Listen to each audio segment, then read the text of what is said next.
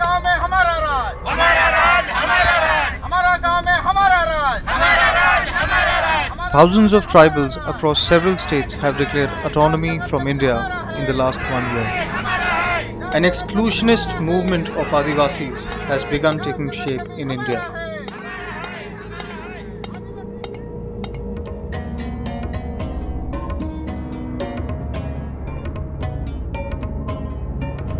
In Jharkhand, it has taken shape of an armed movement.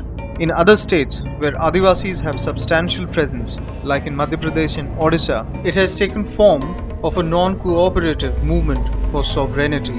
This is happening through a symbolic movement called Patthargarhi, placing of a special stone outside a village and declaring autonomy. Through it, some are calling for creation of an Adivasi corridor, while others are calling for an independent Adivasistan.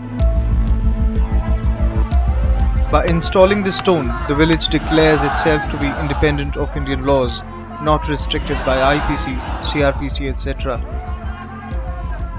Non-Adivasis, including police forces, aren't allowed inside the villages, where newly formed Gram Sabhas have begun to settle all cases, including murder, within the village. News 18 went to many villages in the 3 states where Patthargarhi is in full flow.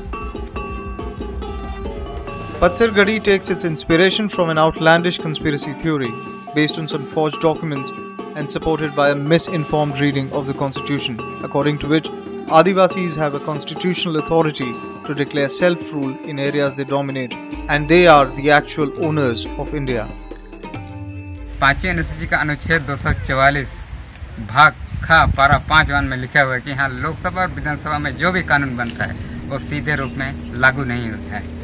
तो इसे जैसे यहाँ IPC और CrPC चाहे यहाँ लोकसभा में बनाया चाहे विधानसभा में, चाहे कोई भी हम मानव के द्वारा ही बनाया गया है, तो उसको सीधे रूप में यहाँ लाया गया है और हम लोग को नहीं पूछा गया है। All identification cards like driving license, voter IDs and Aadhaar are considered anti-Adivasi by nature. So forceful has this movement become that in Odisha, an elected tribal MLA has taken over the task of Patthargarhi on himself. Police, who have often been roughed up by vigilante gangs from these villages, are clueless and are watching the movement unfold helplessly. 25 police प्रशासन को बंधक बनाए थे, उस सबको हम लोग ये बोले कि जब तक हमारे ग्राम सभा के ग्राम प्रधान यहाँ नहीं ले लाता तब तक हम तुम लोग को नहीं छोड़ेंगे। कहे कि जब ग्राम सभा के ग्राम प्रधान जब गलती किया है तो ग्राम सभा में ही सॉल्व होना चाहिए।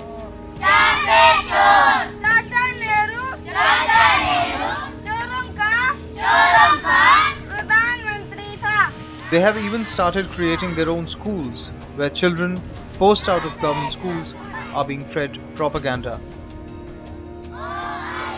In Jharkhand, police sources claim Naxals are using Patthargarhi as a cover for their illegal poppy cultivation.